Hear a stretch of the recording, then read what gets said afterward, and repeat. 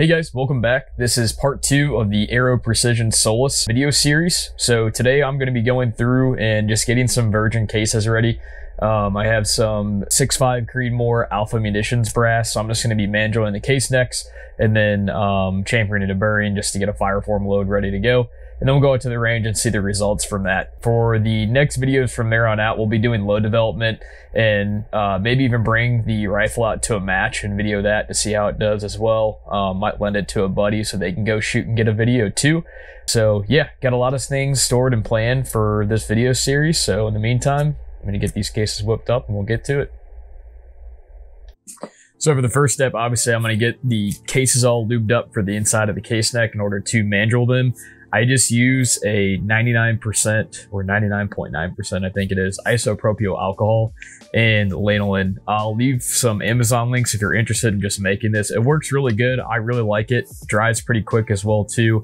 I've had just this bottle right here for, I don't know, I'd say about a year, maybe a little over, and it's still not even halfway gone yet, and reloaded a lot with it. You really don't need much. It's just one spray usually or two, depending on how many cases you're getting, and it gets it all coated pretty good. So if you're looking for a ratio, I usually do 10 to 1, 9 to 1, 11 to 1. You really can't mess it up. So works really good. So I'll get this brass lubed here. Alrighty, from here, I'm gonna go ahead and mandrel these cases.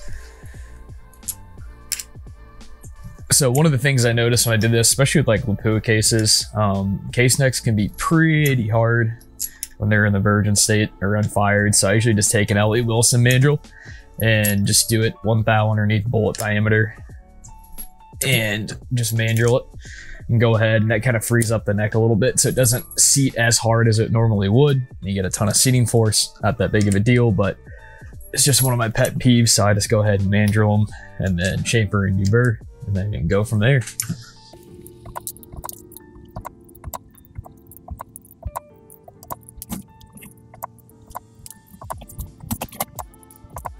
Alrighty. Now that we got all of these mandreled out, we're gonna go over to the chamfer and debur next.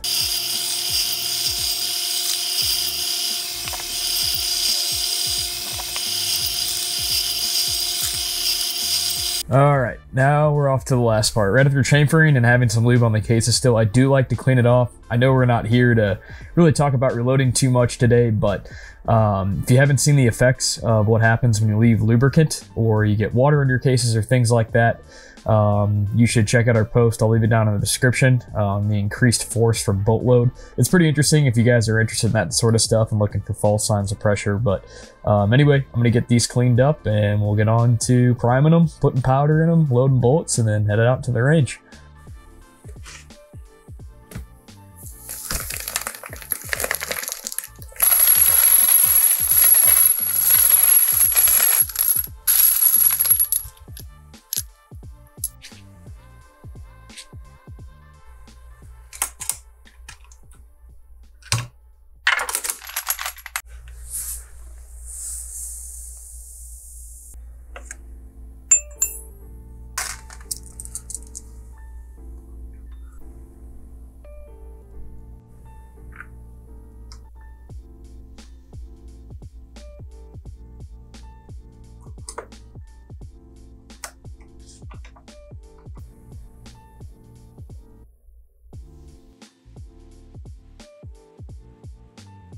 Alright, we're finally off to the range. Some fireforming loads that we whipped up, and now I'm trying to sight in the rifle. Here, I'm going to try to use some of the little bits that I have with the fix-it sticks, but unfortunately didn't have the right size to actually get the cheek piece off, so I gotta kind of wing it here, as you'll see. So I kind of just align it as best as I can at 50 yards and just make some small adjustments, and everything worked out pretty good. But I was originally under the impression that I had to remove the cheek piece in order to seat down the barrel because I thought it was obstructing the view. But I did notice coming back home that I'll show at the very end of this video that I could see a little bit. I noticed right before I took out the bolt itself when trying to clean everything inside the barrel and took the cheek piece off. When I put it back, and still had the bolt out of it, I could barely see down the barrel. So I might try to highlight on that more next video to see if you really have to take the cheek piece off in order to actually sight it, because I could see a little bit down the barrel. But I'll take a video here at the end of this specific video so you guys can see and kind of come up with your own conclusion yourself.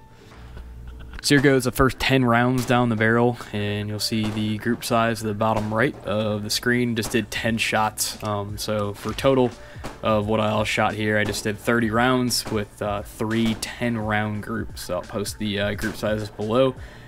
Pretty happy with them, not gonna lie, being the size that they are for something that's gonna be, you know, more of an entry-level PRS rifle for people interested in that sport and trying to get into it. Again, we're gonna see obviously how this does over time. Not gonna make any conclusions right off the bat, but so far I'm pretty impressed and liking it. The bullets that I was shooting was a 140 match burner, a 140 grain Barnes match burner, so nothing expensive by any means is available. Did use Alpha Munitions brass, but again, I'm going to use that for once we work up a load, so just wanted to get it Fireformed. And did use N150. I'm going to change to N555 to see how that works. Showed some pretty promising numbers on Gordon's, but so far really happy with the groups. Getting 100% burn of the propellant with M150 N55 or 555 rather. Showed some pretty high burn, but had some trouble with lower 30-degree weather, so it's going to be the complete opposite. 100, it's going to get 100% burnt, help with dispersion and, you know, quote-unquote temp stability factors with that as well too. So it has a really high case fill too. So we will see how it shoots, but for right now I'm just going to post up the groups and just keep on shooting.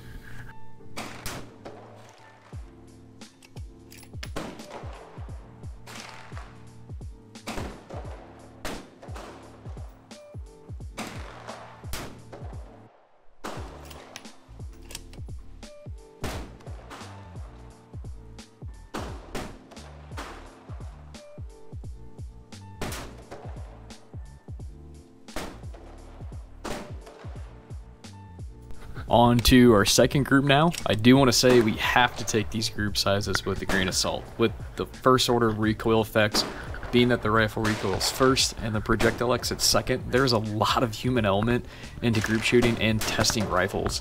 To do my best, I did go out and cheated a little bit by buying a bench rest rear bag to try to eliminate most shooter influence possible to kind of give a better idea. But again, take this with a grain of salt, as groups obviously will get bigger and smaller as we shoot more, which we can see that exact thing happening with my next 10-shot group, which wasn't very good on my part.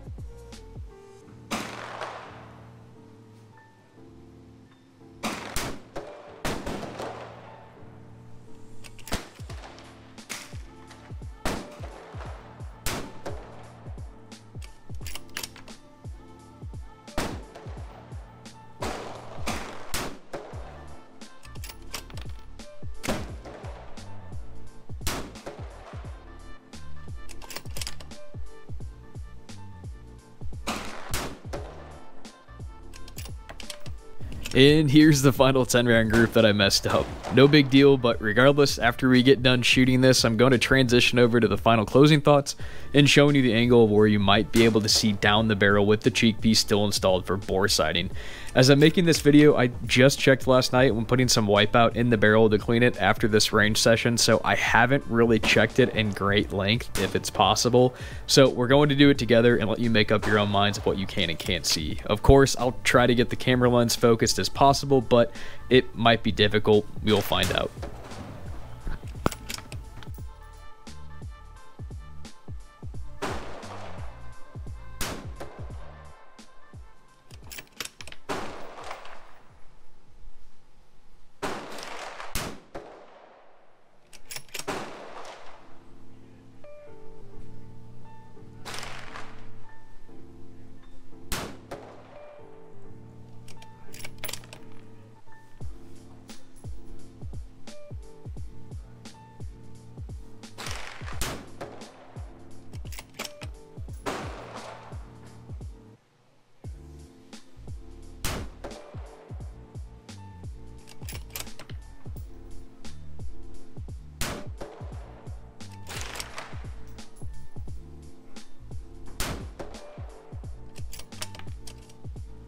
Alright, now going back to what we were talking about earlier, I believe the cheek piece had to be removed during the rain session in order to bore sight it, but it looks like I was wrong.